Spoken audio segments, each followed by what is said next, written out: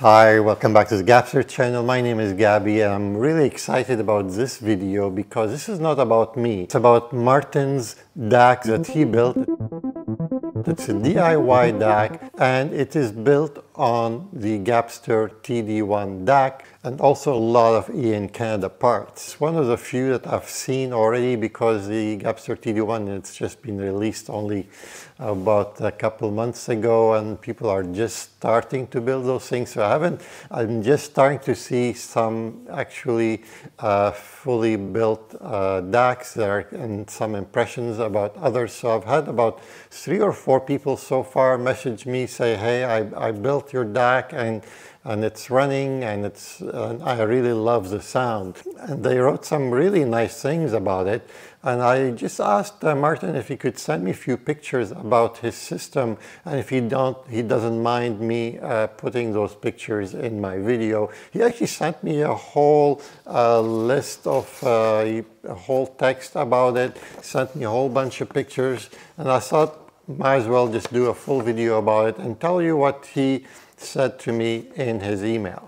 Martin talks quite a bit about the sound, and I think a lot of us are itching to know, including myself, on what other people think about the Gabster TD1 DAC in combination with in Canada's streamer. Because let's not forget, it's not about one thing here. This is a whole combination of different parts, different power supplies, and different things that actually get to that sound. So let's see what he says. So Martin sent me quite a big paragraph just talking about the sound. I'm just going to go through the highlights. If you like, freeze the screen. There are 2 parts of it, and you can read it yourself. I will also add it in the description of this video.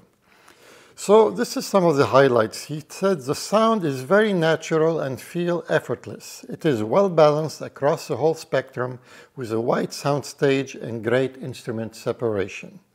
The detail retrieval is vivid, where in certain recordings I can now hear the singer, smallest voice, tremors and breathing.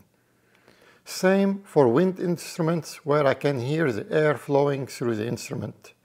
The decay is quite good, electric guitar, harmonics and distortion are present and real, drums are what live drums should sound like. Very nice. Now for the real test, my usual go-to instrument to pay attention to are piano, stand-up bass and voices. If a system can reproduce those well, you are in for a treat. This DAC does very well reproducing those sounds, which are usually rarely done right. And now for the second part, he also talks about a few things. I'm going to put it on the screen as well. You can freeze it and read it yourself, or you can listen to me. I'm just going to say the highlights. This is an affordable and fun learning project where one can achieve amazing results. To me, it feels like when you walk into a room and the space makes you feel welcomed, relaxed, and at ease. This DAC feels like it belongs in my room.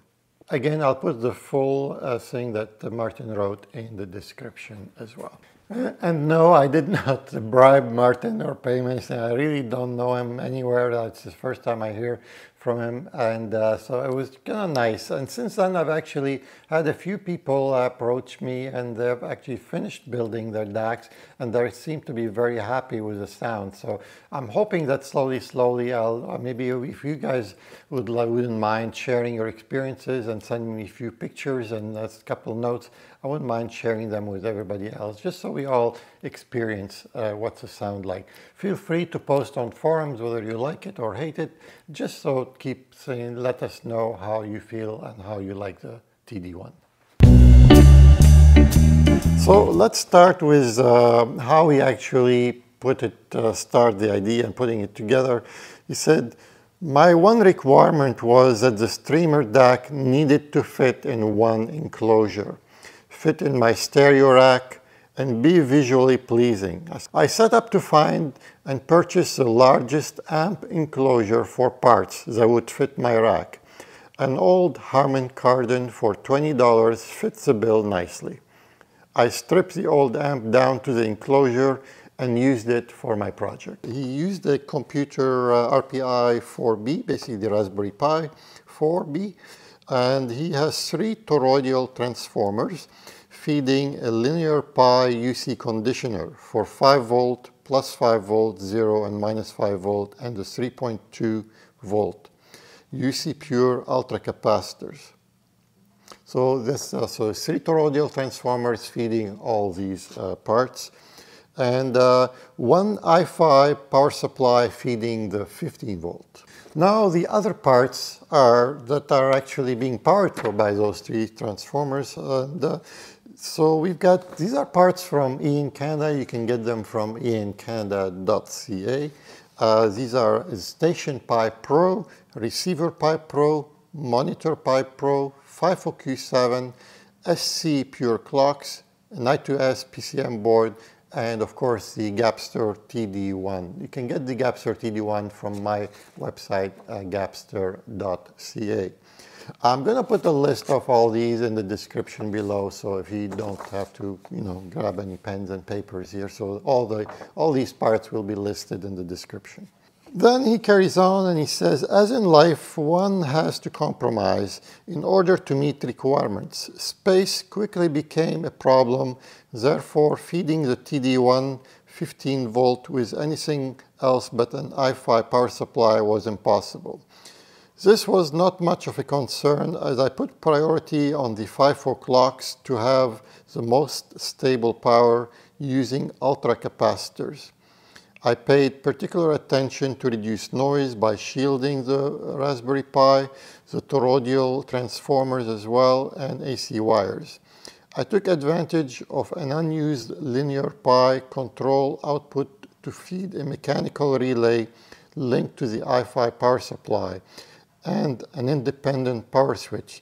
This setup allows me to power all the boards from the flip with just a flip switch. If you'd like to ask Martin some questions, you can put some in the comments below. Just be kind. Martin was very gracious to actually show us what his system and sharing with us. Not everybody does that. It's quite scary to actually put yourself out there, and it's quite sad sometimes our community, they like to cut each other down instead of powering each other up. I believe in basically sharing and encouraging each other. Yes, you can maybe do a little comment if you see something maybe that will help positively, but try to be nice and think about it in a positive way, and let's all help each other and make each other better. So yeah, if you have any comments, just put them in the link below. Hopefully, maybe Martin will chime in, could answer your questions. Looks like Martin is using a Dynaco, like a new iteration of a Dynaco amplifier, and you also have a Prima Luna amplifier there.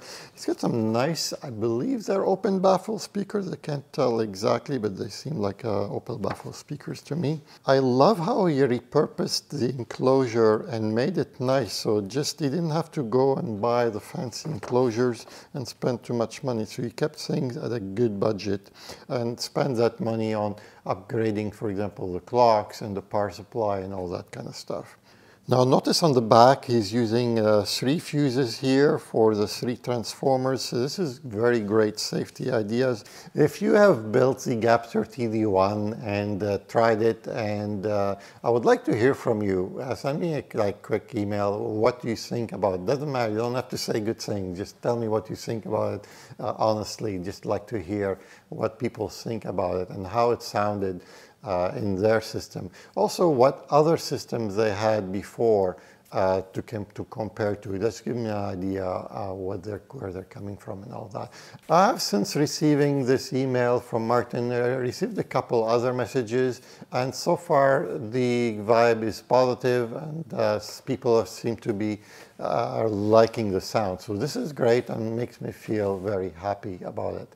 There's a couple people struggling. They sent me emails. Somehow they either messed up the soldering or they didn't hook it up. So they switched the 5 volt, put it in reverse, because if you flip like the voltages, plus 5, put it in reverse, you're gonna probably destroy your OPA 861 chip, which is hard to replace, by the way, unless you have quite a bit of equipment. Or you could destroy, if you flip the 15 volt, you can destroy actually your TDA chip, and also ultimately you can also destroy your FIFO-Q7 parts of it as well. So just be careful before you can read all the tips and tricks how to connect the DAC before you connect it, do some tests maybe before you connect it to anything, just to see. I made a couple of videos about that, so read them all, watch them all, I mean, and just double check everything, especially have a good understanding how to connect the +5, 0, and -5. And one of the videos I put at the end of it, I'll put a link of it in the description below, how to actually hook up the power to it. I'm actually going to put that video in the corner up here just to be on the safe side. And on this side, I'm going to put actually where is the Gabster TD1 DAC, and just for people who have no idea what I'm talking about. I'll be a speaker in the middle if you feel like subscribing to the channel, and I hope to see you again in another video. Take care.